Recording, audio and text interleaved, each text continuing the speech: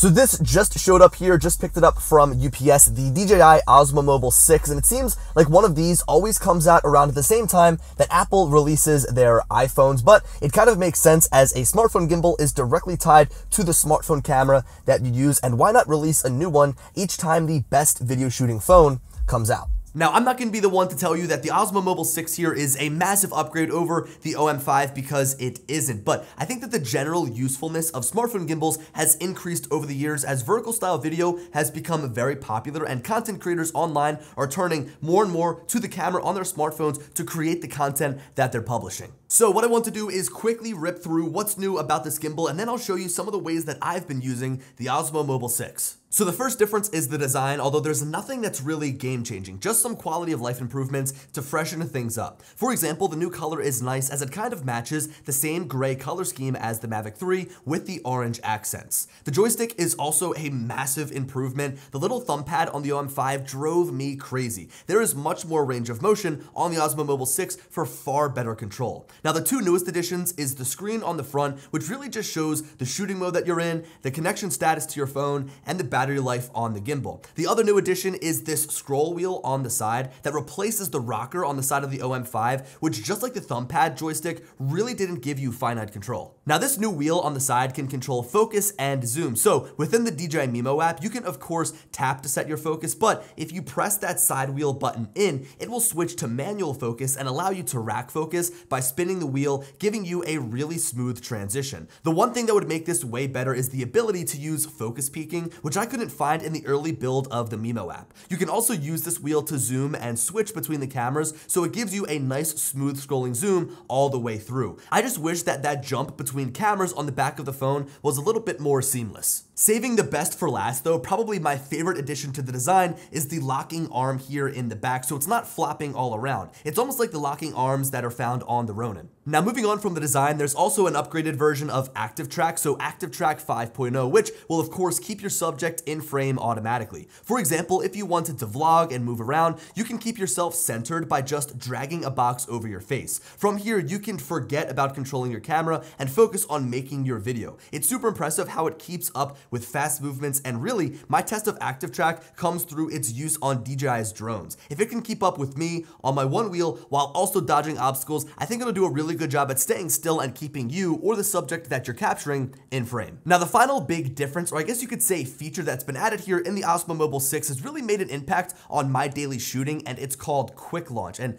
as it sounds, it basically lets you get up and shooting with this gimbal a lot faster than previous gimbals. So all you need to do to get the OM6, the Osmo Mobile 6 set up is unlock the arm, pop the arm up, it'll automatically turn on, present itself, and then you just need to snap your smartphone in place. It stabilizes, balances, and now you're ready to go. And now aside from those three differences, much of what the Osmo Mobile 6 can do is very similar to the OM5 and even previous smartphone gimbals before that. I really like the magnetic mount because it's easy to get started shooting and easy to dismantle to throw in your bag. The motors are nice and strong to support larger phones that are growing in popularity like the Pro Max iPhones, and the Mimo app has really come a long way. I personally liked to use the stock camera app on my iPhone when shooting because the experience was just better, but I would still probably use like Filmic Pro over any of the options. But there are some enticing features like Active Track that make it worth a download. The folding design is also great to throw in your bag as it doesn't take up much space. I even used the built-in selfie stick quite a bit to get some unique angles, like reaching over a wall to get closer to this fountain, and even down low as I was riding on my one wheel. That little extra reach that I got gave me the ability to fit my legs and board in the frame perfectly. At the end of the day though, it's a gimbal, it's got 3 motors, it stabilizes your phone, which then stabilizes your camera, and I say this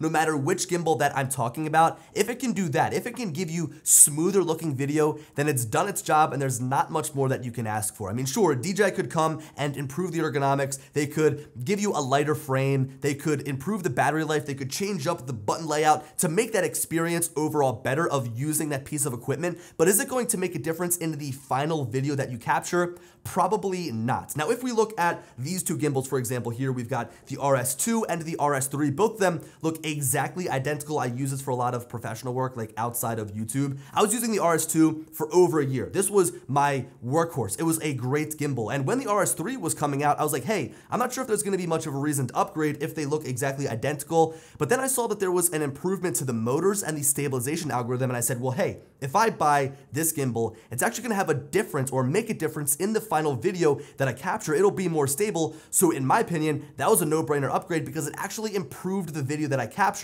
rather than just say add some new buttons and give me a bigger battery. What's really the most important in this setup is the camera on the phone that you're shooting with. In my case here, I'm using the iPhone 13 Pro Max because my iPhone 14 Pro Max still hasn't shipped. But regardless, the video still looks fantastic because Apple focuses so much on making video in their phones a priority. I can show you all the video that I want, but regardless, your mileage will vary depending on the phone that you have. To further emphasize my point earlier, some of this footage could easily have been taken on the OM5 and you wouldn't be able to tell a difference because it's just as smooth. Now let me continue to play devil's advocate here and bring up the elephant in the room, and that is the always improving electronic image stabilization in not only the iPhone, but most smartphones available here on the market. Now just to show you how crazy good this EIS has gotten, let me show you some example clips of myself running down the sidewalk with the wide camera and the ultra wide camera with and without help from the Osmo Mobile 6. Again, this is me running and not trying to stabilize the phone whatsoever, and even though the clips that were taken with my phone mounted on the gimbal are just a bit more smooth, I really do think that the built-in electronic image stabilization does a great job at smoothing out most of the bumps. And remember, I was literally running in these videos. The electronic image stabilization was really only built to mitigate little shakes and bumps in your hand when filming. Now just for jokes, here's a side-by-side that I thought was really interesting. On one side is the smoothed out video coming from my iPhone's camera, and on the other is a screen recording of that same clip without the EIS added to the video. It's bouncing around like crazy, but turns out to be a perfectly usable video in the file that's saved to my phone. Now look, I think that there will always be a place for mechanical image stabilization in the future, like using an external device like a 3-axis mechanical gimbal, but electronic image stabilization has come such a long way to the point where in like 3 or 4 years from now, I think that EIS is going to be the way to go for most videos that we capture.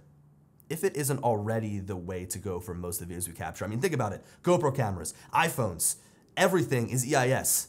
It's getting good.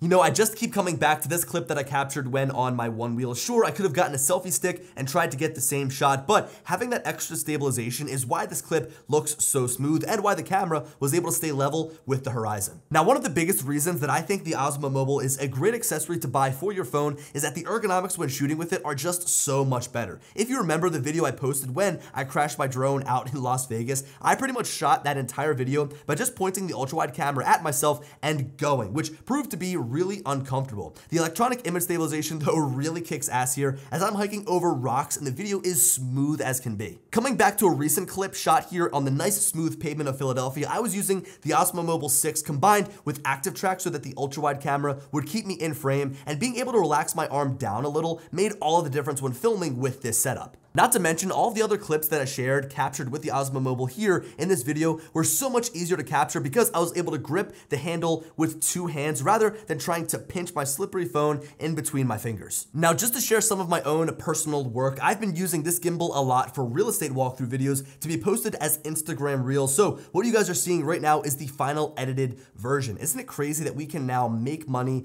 by shooting with our iPhones? So basically, I walk through the home, speed up the boring parts, and add some motion blur, and that's pretty much it. I think that this is a really fun way to show off a property, and the process is really easy. The video is super smooth, and the dynamic range on the iPhone is next level, so I just let the camera automatically adjust exposure as I move from room to room and inside to outside. That's really the fun of this setup for me. The iPhone is so good at making shooting video easy, and with the improved stabilization from the Osmo and the improved ergonomics, it allows me to focus more on the content of the video and not getting into the weeds with exposure and white balance. So my final verdict here, I would probably not be upgrading my Osmo Mobile every single year. I'd probably do it like every 2 or 3 years, but I'd focus on upgrading my phone because that's where you're gonna get the improved image quality, and the phone and the camera is really the pinnacle of your setup. This thing just kind of stabilizes your phone. So again, I'd go on like a 2 or 3 year upgrade just because they will eventually come out with new features that make it worth the upgrade. So if you're an OM5 user, maybe just hang on to that for 1 more year and see if next iPhone season they come out with like an Osmo Mobile Mobile 7, for example. I can't believe I'm already mentioning Osmo Mobile 7 when this thing just came out. But I would say wait and figure out if there's going to be a larger upgrade or more of a reason for you to upgrade your gimbal. Now, if you're somebody that is just picking up a gimbal for the first time for your smartphone, definitely look into the OM6 here, the Osmo Mobile 6. It's got a lot of great features, super easy to use. Again, the quick launch feature is like my favorite. You just open it up, turns right on, you snap your phone on, and now you're ready to get shooting. So guys, if you're interested in the Osmo Mobile 6, I'll leave a link down in the description. Let me know your thoughts on this gimbal in the comments, and as always, I'll talk to you later. Peace.